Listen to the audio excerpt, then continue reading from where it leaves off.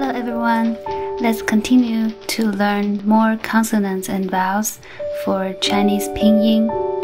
Last time we learned bo, po, mo, fo and a, o, e. So today we are going to cover another 4 consonants and the rest of the single vowels. So let's draw a matrix on the chalkboard. De,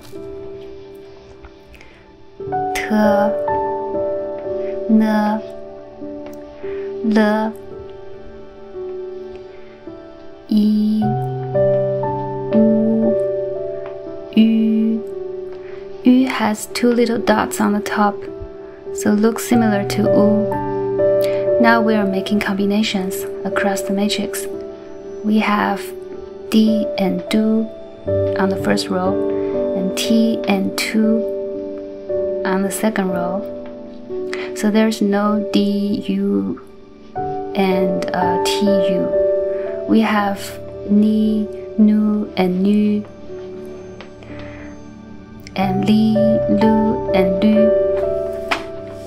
Okay, so let's add tones so we can make verbs or Chinese characters. First one, we add 4th tone, di, which means younger brother, di di. Second one, we also add the 4th tone, du, which means belly. If somebody has a big belly, we say it's 大肚子.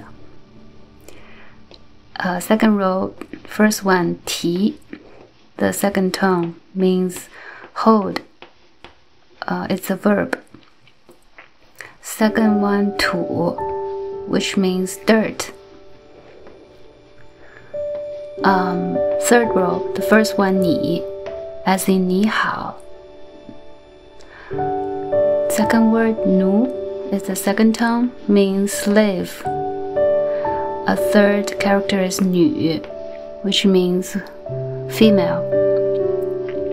Last row, li, which means inside, or you can mean the Chinese mile. It's like half of the kilometers. The second one is lu, which means way. The last one, lü, which means donkey.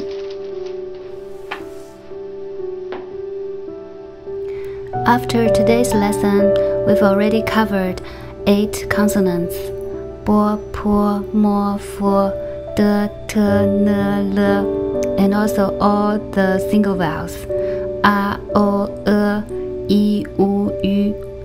I think you guys doing great, and we are getting there. So keep up with your Chinese studies. I'll see you next time. Bye.